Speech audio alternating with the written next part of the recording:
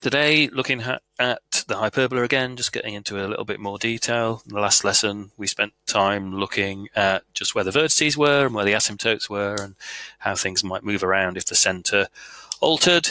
Remember, the standard form was to have the vertices on the x-axis, but you can also just modify things very slightly and get the vertices on the y-axis, just swapping the x and y around. So let's pick up from where we got to. So yes, our hyperbola, that vertical slice down across both parts of our cone to give us that conic section. And this is what we were looking at really last time. We've got those vertices at minus a and a, if we got that standard form, and then we've got the parametric equations, which we're not really too interested in as far as we're concerned on the internal, and then the equations of the asymptotes.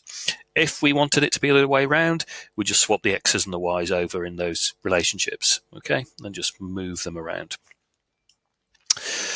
So just as a bit of a start, just to warm you up, this is going to be one of those spots where I ask you to pause the video and just see what you can do. So we've got two very similar looking algebraic expressions, algebraic equations in effect. What I'd like you to do is to see if you can figure out what these two conics are and plot them. So make sure you plot the important points that you know about, any important lines, those sorts of things. Make sure you label them nicely.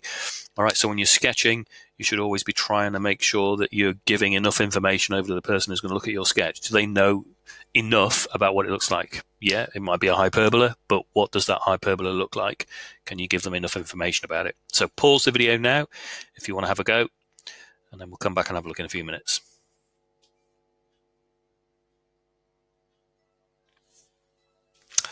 Okay, so let's have a look. So this first one, the one that we've got on the, I'll bring up my pointer again, my laser. This first one over here has got the minus. This one's got the plus on the right-hand side. So the left-hand side one's got the minus. This one is a hyperbola. That's what we were looking at last time. So if we just step on through that, we should be able to say that A is 5 and B is 3. Square root of 25, square root of 9, 5 and 3. We're going to then have that the vertices are going through 5 and minus 5 on the x-axis. And we can also say that the asymptotes should be at plus or minus, well, y is plus or minus 3/5 of x, because we get the 3 there and we get the 5 there. So we should end up with something that looks a little bit like that. Okay, it's through minus 5 and 5, and then there's dotted asymptotes. Let me just sketch on here so we got that so we can see. If I change my pointer to the pen, because we've got A on that first one is 5 and B is 3. Then we've got the asymptotes. Remember, we can give them both at the same time. Y is just plus or minus 3/5 of x. Okay, that's what those two are. You can see from our sketch probably quite neatly. Go back to the laser pointer. When I'm at x is 5, I'm at y is 3 on that asymptote. Okay, when I'm at x is 10, I'm at y equals 6. It's just gone off the screen a little bit. Okay.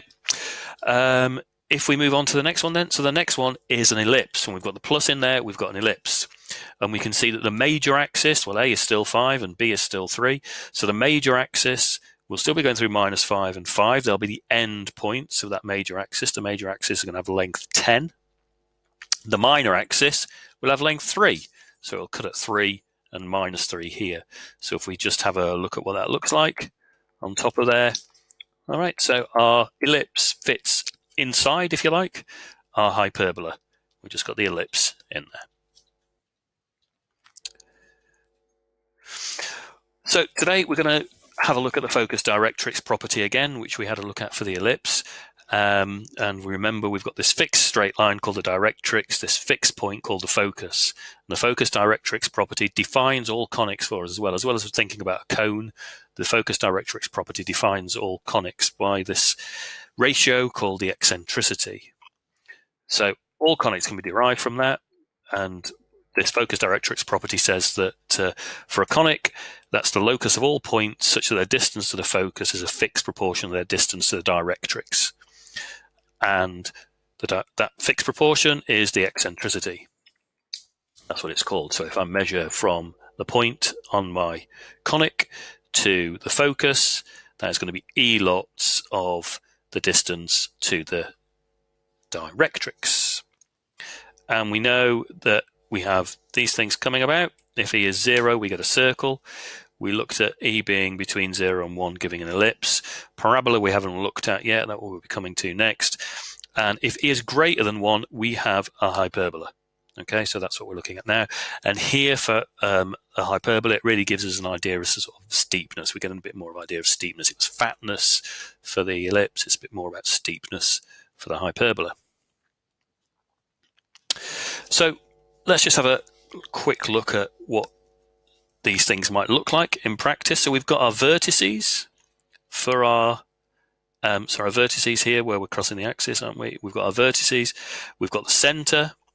Okay, we've got a focus and we've got a second focus, and we'll have a directrix, and we'll have a second directrix. Symmetry again, as with the ellipse, or in the focus directrix property, the eccentricity is 1, so the distance to the focus is more than the distance to the directrix. Okay, because the eccentricity is bigger than 1. The distance to the focus is more than the distance to the directrix in that ratio.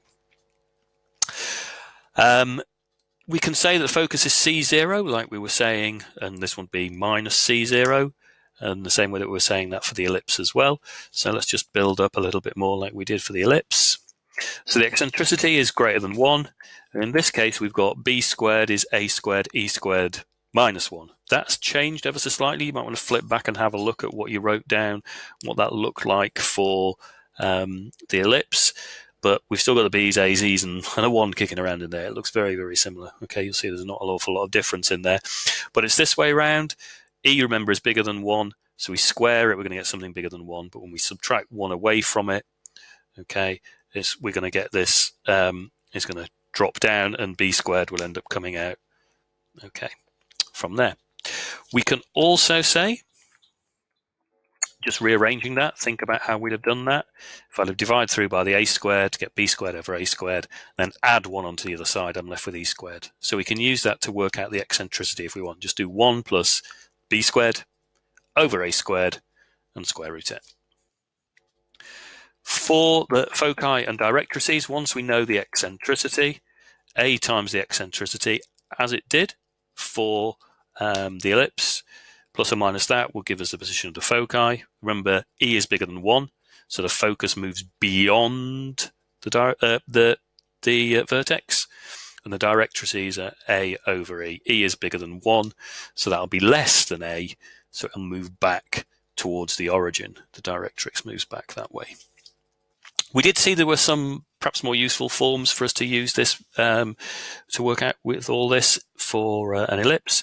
And we've got the same sort of thing. If we say the foci are plus or minus C0, then let's just do a bit of scribbling on here. Let me change to my pen.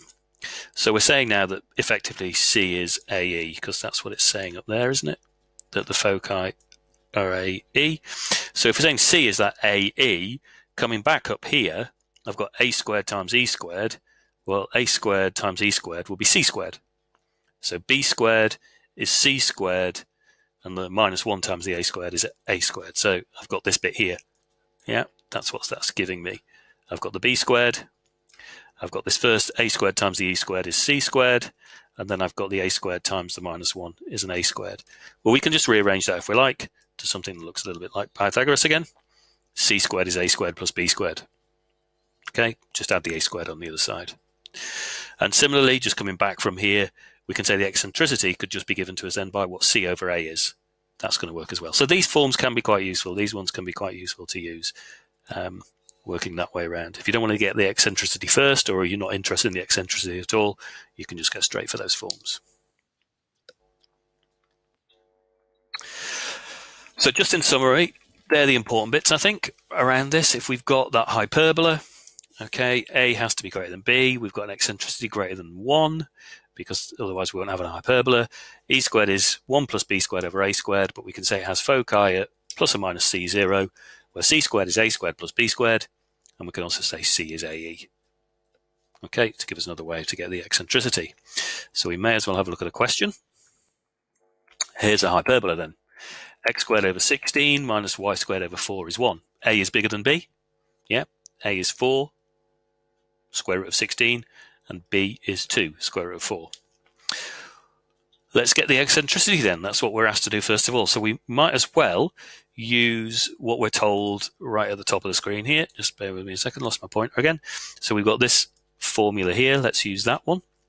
So we can just sub straight into that to get e squared and then square root at the end to say what e is. So if we build up through there, e squared then will be 1 plus b squared over a squared, which is 1 plus a quarter. Yeah. Now we've got b squared over a squared. B squared is 4. A squared is, let's just bring him in again. A squared is 16. So you've got 4 over 16 for b squared over a squared. But obviously that cancels to a quarter. All right, so I'll just jump straight in there and said it's a quarter. And 1 plus a quarter is 5 quarters. That was e squared. Square root it.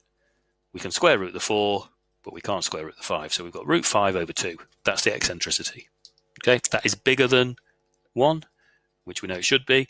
So if you square root 5, that's going to be bigger than square root 4. Square root of 4 is 2. And then you've got to divide it by 2, because that's what it's saying to do there. So that's going to be bigger than 1. The coordinates of the foci, we've got a couple of ways we could go about doing this now. Okay, we've got a couple of ways we could go about doing this because of what we know. The coordinates of the foci, we know that we can get these by doing c is AE. But we can also use c squared is a squared plus b squared. We've worked out e, so it might be easier to do the AE bit, but I'm going to show you both just so you can see where they both come out from. So if we choose c equals AE, a is 4, so we've got to do 4 lots of root 5 over 2, 4 lots of root 5 over 2. Well, if we're timesing that by 4, yeah, we're timesing by 4 and we're dividing by 2, we're just multiplying by 2, yeah. 4 lots of half root 5 is 2 lots of root 5. And then the other way around, if we did c squared is a squared plus b squared, a squared plus b squared, a squared is 16, b squared is 4, add them together you get 20. Square root of 20, can you remember how to deal with your square roots? I'm going to come up the top of the screen here, square root of 20, remember? Okay, 20 has a square factor of 4. 4 is in there times by 5. All underneath my square root, and the 4 can come out because we can square root it, so we get 2 root 5. No big surprise, because that's what we had before. These two should give us exactly the same. All right, in practice, you'd just use one of those, and it's whichever way around you wanted to do it. If you hadn't worked out the eccentricity to start with, you'd have probably used c squared is a squared plus b squared. If you had worked out the eccentricity, well, why not just use it? Now we're going to say where the asymptotes are. So the asymptotes, okay, we have from last time, they are y equals plus or minus b over a times by x. So, I'm sorry, I didn't finish off saying where the foci were. Yeah, if that's 2 root 5, then we're going to get plus or minus 2 root 5, 0, aren't we? But then for our asymptotes, y is plus or minus b over ax, b over a again, okay, b is 2, a is 4, b over a is a half then. Yeah, because b over a, bring him back, b over a is going to be 2 over 4. Well, 2 over 4, why not just write it simply? We should always write it as simply as we can. 2 over 4 gives us y is plus or minus a half of x. There are asymptotes. Sketch it. So we should be able to sketch it now. Okay, the eccentricity doesn't really help us that much with the sketch. The positions of the foci, okay, that's quite interesting. We can mark those on our sketch if we wanted to. We know also where the vertices are. We're going to get plus or minus 4, 0, because a is 4. And we've got our asymptotes, y equals plus or minus half x. So the asymptotes and the vertices probably give us the most information about putting the sketch, but we might as well put on the foci as well now we've worked it out. So let's just step into that. We'll get something like this. Okay, our foci. I've done an approximation to 2 root 5 on here. So I said 2 root 5. Okay, well that is really, I always seem to lose my pointer a bit, don't I? That is 4.47. So I can see that the foci actually on here, because I know the vertex is at 4, it's just moved on a little bit, which is what we know. It should move on a little bit, and it's just kind of the foci will be there approximately. And round about there. So they've moved on a little bit. Okay, so that's what's happened there. Those moved on a little bit. Out there, we've got our foci, we've got our asymptotes. Y equals plus or minus half x. Yep. Flip to the pointer. When we've got x is 10, y is 5. Yep. And out the other way, when x is minus 10, we've got y is minus 5. So we just got that nice asymptotes going through. Nice sketch. Might as well mark on our foci, giving us some idea as to whereabouts that is. And we've got our vertices. Okay, so that's the end of lesson 2. There are going to be some questions set for you to have a go at in the Delta book. So I'll give you some note on those in the classroom. The important things to remember, yeah, we already know what the form of the hyperbola is. We know eccentricity now is going to be greater than 1, and we've got that expression for the eccentricity.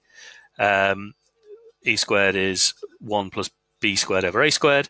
Foci are plus or minus c0, where c squared is a squared plus b squared. We could also use that c is ae if you wanted to do that. The asymptotes, x is plus or minus b over ax, and the vertices are plus or minus a0. Remember as well, you can still get things swapping around, so you might get your foci and your vertices are actually on the y-axis and not on the x-axis, and all that means is we end up doing our swapping around up here, doesn't it? Where we've got the y's here, we'd move them to the front, and the x bits, we'd move those second, and then the same sorts of things would apply from there. We can move the center as well. We know that if we slide across or we slide up, we can move those sorts of things out too. Okay, so good luck with the exercise, and I'll see you next time.